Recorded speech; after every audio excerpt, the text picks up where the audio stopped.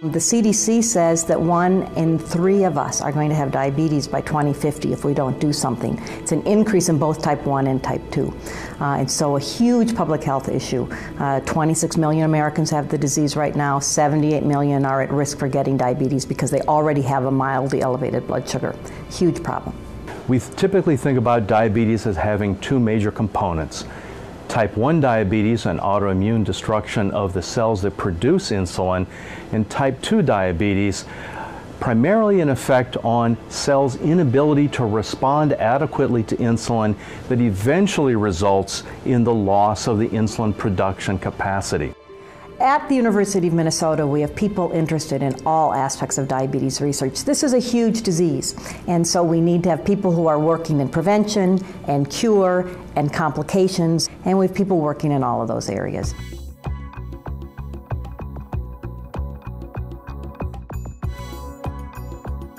People with type 2 diabetes, we believe you have to inherit genes that put you at risk for getting the diabetes. People either inherit genes that make it so that their cells that make insulin don't work quite right. They make insulin, but they don't do it right. Or perhaps they have genes that make it so they don't, they're very resistant to insulin. You know, if you have a parent with type 2 diabetes, your risk of getting the disease is about 30%. And so we can pick those people. If you exercise and maintain a leaner body mass, you can do a lot to put off when you're going to get that disease. Type 1 diabetes is not as easy to predict, but we are learning that you can do blood tests that can identify people who are at risk, and then if we can understand that, we can then intervene, hopefully with very specific therapies designed on the particular marker the person has. So for nearly the last 3 decades, my lab has been committed to trying to analyze the relationship between obesity and diabetes, particularly type 2 diabetes. And in this arena, there have really been 2 transformational ideas that have emerged in the last decade. The first is that fat cells are not simply a benign storage site for excess calories in the form of lipids, but that fat cells actually communicate with the rest of the body through the secretion of hormones that are fat-derived. The second major transformational event is that fat tissue is infiltrated with immune cells, and that type 2 diabetes is largely a disease that's linked to inflammation. My lab studies how immune cells and how fat cells communicate. We analyze how small molecule drugs could potentially affect the inflammation and how fat cells might be able to recover from the inflammatory challenge. Now behind me is the University NMR Center. It's one of the largest, most well-developed NMR centers in the world. We have a number of high field magnets here. They're used for research purposes, not so much clinical care, but actually trying to identify at the molecular level what are those factors that are involved in diabetes development, and how can we understand the structure and function of those molecules and place those into clinical context. Diabetes really requires people to think about the food that they eat, the exercise that they do, and the medication they take. In order to make that work, they need to understand how their disease works.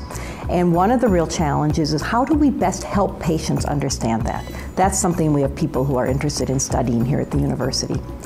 We also need medicines that work better, and we're interested in developing medicines. And we need new medicines because the ones that we have, we don't just need copycats of things that are existing because we know how those work. We need novel, completely different things that can try and have an impact on treatment.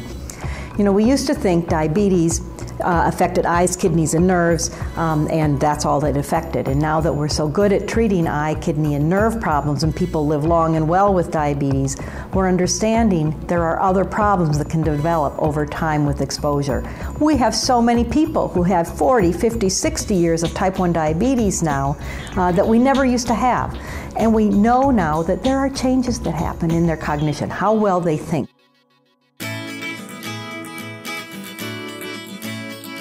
In terms of the University of Minnesota profile in diabetes research, there are a number of major transformational research programs that are going on. Clearly at the forefront is islet cell transplantation. That's had a long history of excellence at the University of Minnesota and is internationally recognized.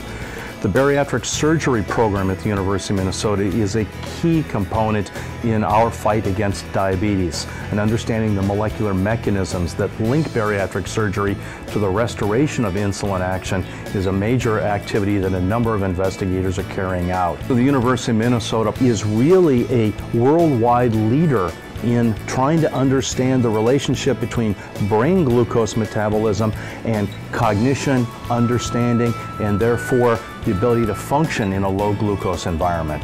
So we have a number of signature programs here at the University of Minnesota that are key participants in our fight against diabetes. Cure is a pretty big word, and I think cure, in my mind, is going to actually have to require some transformation in how we think about the disease, much like what happened when people discovered insulin and found a treatment. I think these incremental steps that we're making to improve diabetes care are critically important, but we have to think about a cure, which means we have to keep funding research to find new ways to think about this disease. For years we have talked about that type 2 diabetes comes about because people don't make enough insulin and they don't use that insulin right. They're resistant to their insulin. Two things that are absolutely true. But we don't know why that happens, and we don't understand all the things that could go wrong in the body that can lead to that. And we have to. If we figure that out and we know what the problem is, and we can prevent it from happening, then that will be a cure. People won't have diabetes. We won't have to cure them because they won't get it in the first place.